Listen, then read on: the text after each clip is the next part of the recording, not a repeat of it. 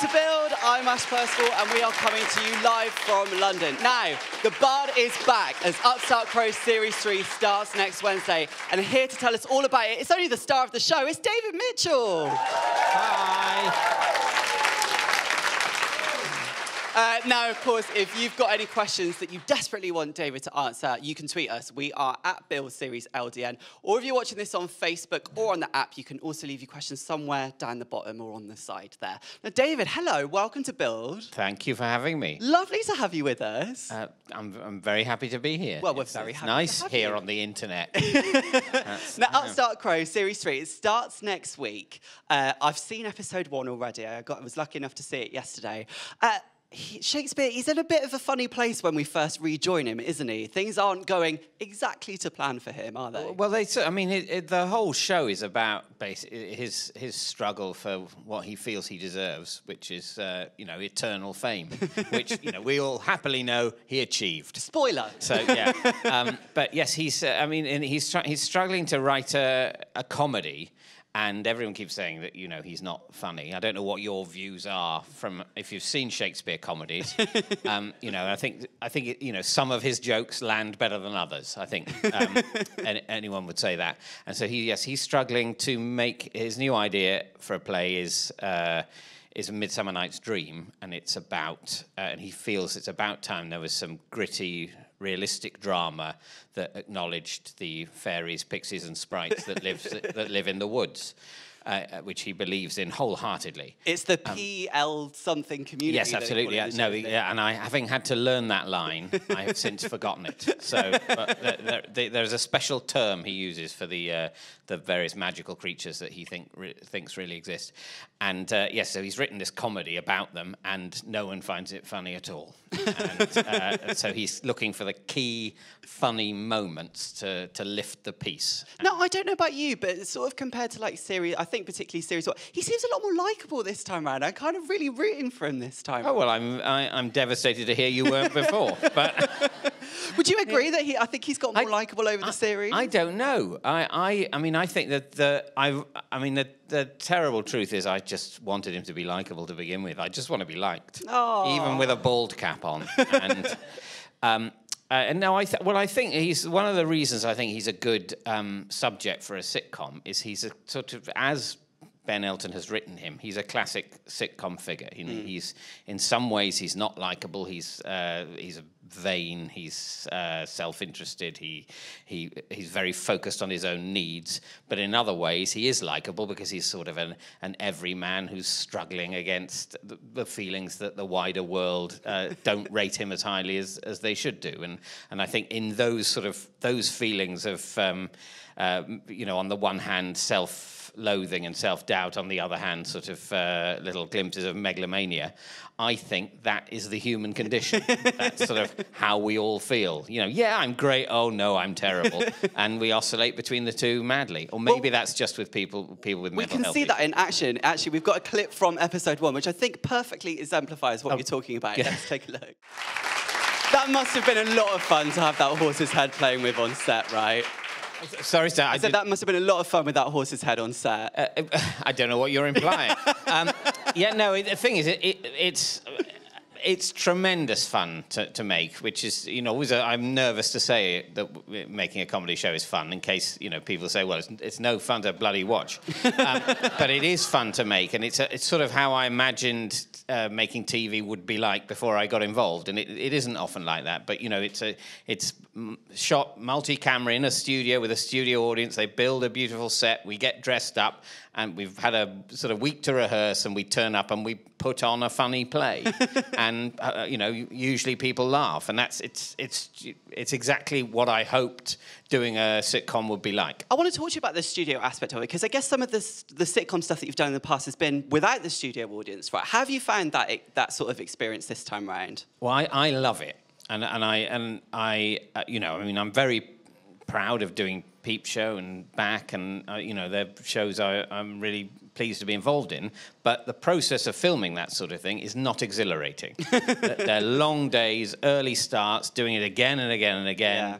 It's, and then at the end you have a feeling of satisfaction if it's a good show, and that's great. But during it, it feels like work. Doing that doesn't feel like work. It feels like showing off and getting laughs. And that's what I'm in this for. So I love the fact that you get the laugh. You judge it in your own mind whether you've delivered the line as you'd hoped you would. Yeah, because you've got that instant reaction, right? Exactly, yeah. And you can tell. You say, right, yeah, that joke worked. They liked it. That'll be good. You never know that when you're just, filming with one camera and the crew who, aren't allowed to laugh even if they wanted to, because it, makes a noise that people don't want. We want that noise in a multi-camera thing. And then I guess if you don't get the laugh, you can just do it all over again, can't you? Until you do get the laugh, Yeah, which absolutely, is perfect. until people are just so desperate to leave, they'll make any noise we tell them to. Now, I want to talk to you about the props and the costumes. How long does it take you to turn into Shakespeare? What's the process like? It's the makeup takes hour and a quarter. Okay, that's not too bad, right? No, not too bad. And what process is it? A bowl cap and a wig? What's that setup? What's going on up there? I get told very worrying things until enough of my hair falls out. No, yes, it's a sort of latex prosthetic bald cap thing that gets glued on. Well, it's very convincing. Well, thank you very much. And, I think he refers to it in the show as having a tall forehead, right? Yeah, yes, it's one of the running jokes in the script is that this interpretation of Shakespeare is in complete denial about his male pattern baldness. He just says he has a large forehead, he has low eyebrows, he has whatever. I think it's a lot of things that many men sympathise with, yeah, right? Absolutely. Yeah. Looking ahead to the rest of the series, there's an episode that's coming up that focuses on catfishing with a very sort of 16th century twist. Can you tell us a little bit about that? Focuses on what? Catfishing. Now, that is a modern expression, isn't it? Because I remember looking it up. What I can't remember is what it means. It means like when you trick someone. So if you're going out on a date with someone, I might put a picture up that's not of me or is me with like a set of abs, which, spoiler, I don't have. Oh, right. So on a dating app, if you put up a misrepresentative photograph. A misrepresentation of yourself. I'm now trying to. I'm been told. Why is that called catfishing? I'm not sure. I think it started with a show in America. The idea there's Catfish in the US, which is a show, I think. So maybe it's come from that. Oh, that's right. I see. So it's nothing to do with either a cat or a fish. No, I don't think catfish. so. Unless someone's mistaken a cat for Well, if you are catfishing, are you fishing for cats? In which case, or are you fishing for catfish? I'm not sure. Yeah, the catfish is just a fish, really. It's not a cat at all. Well, if anyone knows, tweet biologically us. speaking. Let us know. Tweet us. So yes, the dating misrepresentation episode. Yes, there is one, and if only this wasn't live on the internet, it wouldn't be so embarrassing. Give me another clue.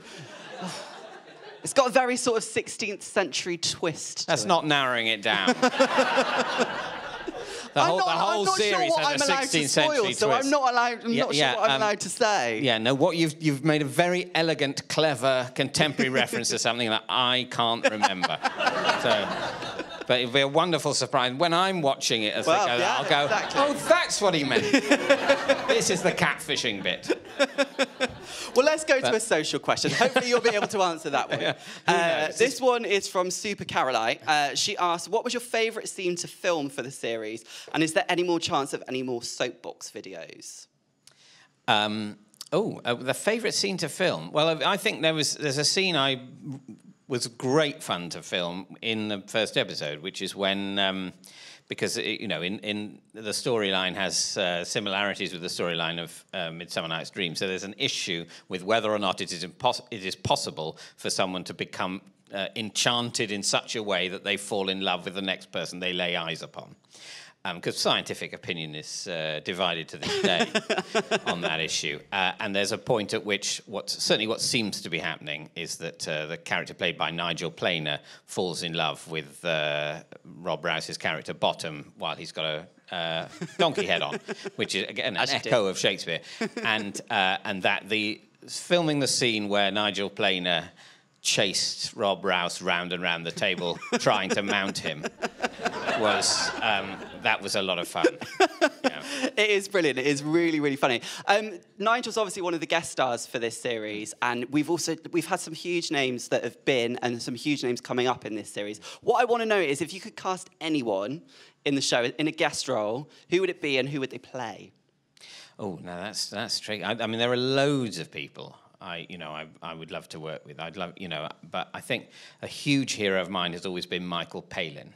Oh, and yeah. I don't know, what. Maybe Michael Palin could play if we kept making it until James I's on the throne, which is that's not a euphemism. But that he was for half of Shakespeare's working life. It was James I on the throne, and I think that would be a great role for Michael Palin to make. Series 4. If anyone's out there listening, there you go. Yeah, I will mention it to Ben.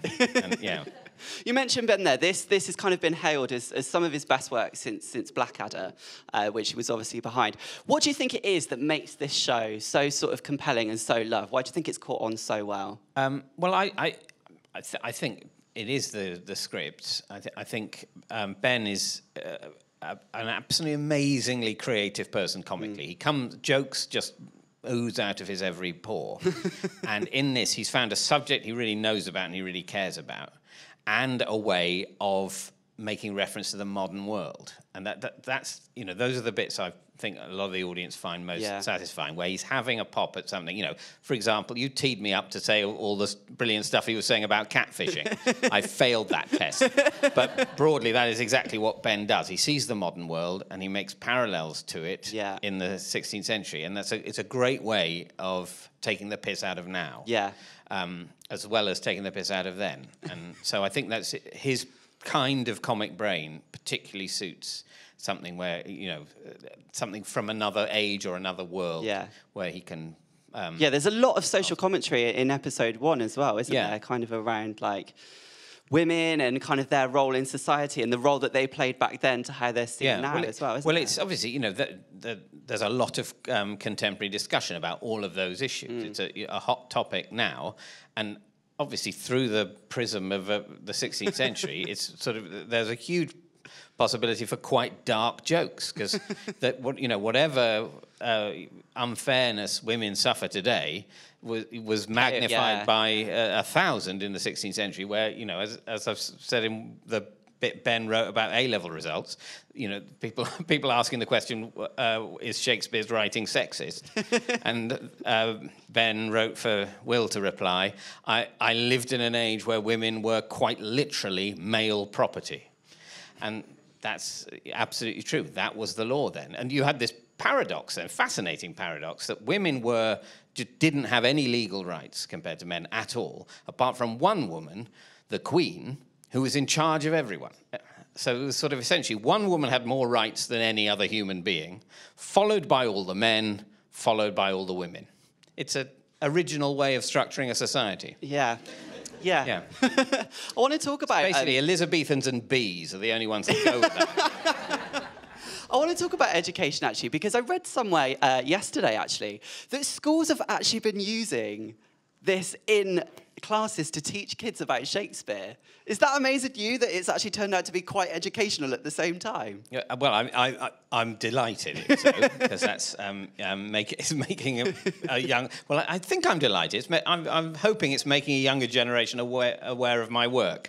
But then, in another way, it's making a younger generation equate the programmes I make with school. So it's win-lose, isn't it? What I hope the teachers aren't doing is claiming that Upstart Crow is actually Shakespearean writing, because that wouldn't be quite fair. Ben Elton Shakespeare, they are almost. Well, I think Ben is a great man, but I don't think he would lay claim to being quite Shakespeare. But I will say one thing that Upstart Crow has over any of Shakespeare's works, and that's that it's shorter. True, very true. How were you with Shakespeare at school? I think first Shakespeare production I ever saw, I was 12. And it was Midsummer Night's Dream, and it was brilliant. I laughed like a drain. It was I had fun. The second production I saw was, I think, Henry IV Part 1, was stultifying. Yeah. Really boring, drab. It was supposed to be about kings, but they had sort of set it in an office in the 1950s for that reason. So it was just all briefcases and people looking tired. And that was not a positive experience. I think the thing is, Shakespeare's definitely a genius, and I think the greatest writer, greatest artist there's ever been of any sort. But his work has dated. It's in archaic language, and you need a lot of skill to bring out the genius and get through the bits that don't work so well to a modern audience. And so I think it's perfectly possible to say a lot of Shakespearean productions are boring without slagging off the man himself. Exactly. And obviously, and then there are brilliant Shakespeare productions that aren't boring, but it's an achievement to stop him being boring. It doesn't jump off the page anymore. Yeah, I suddenly feel very triggered thinking back to my A-levels right now. Yeah. Thinking about Henry VIII.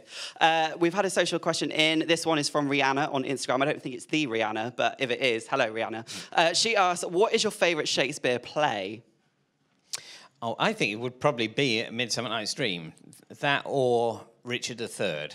I saw a terrific production of Richard III. That's my two least boring experiences of Shakespeare in the theatre, which were extremely unboring, were that original production of Midsummer Night's Dream I saw when I was 12, and then a production of Richard III, which starred Ian McKellen. It was a National Theatre production, went on tour, and it was just incredibly dramatic and frightening and cool. It's one of my favourites. Julius Caesar as well, I think, is up there for me. We've got an episode about Julius Caesar in this series. We've had another social question, and this one is from Mai Katola.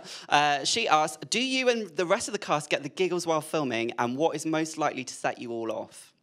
As I say, I think the sight of Nigel Planer trying to mount a man with a donkey's head, that set me off. I think there was a thing where I had to do a lot of sneezing in series 2. It was the episode basically about Othello, and I had to fake a lot of sneezing. I found that process very amusing. But the thing about doing it in front of a studio audience is you're much less likely to get the giggles yourself because you're so focused on trying to make them laugh. In a way, when you're filming something in a closed environment where it's only the people you're working with there, then it's much easier to slightly forget, to be naughtier. Yeah. You never totally lose focus when there's an audience there. Yeah, that is true. Much like this lot here. Absolutely. Now, I have to ask you, you're here, and I know that a lot of people in the room will want to ask, and I'm sure it's the question you get asked everywhere you go, and you're probably sick of answering it. Peep Show, any chance of any more?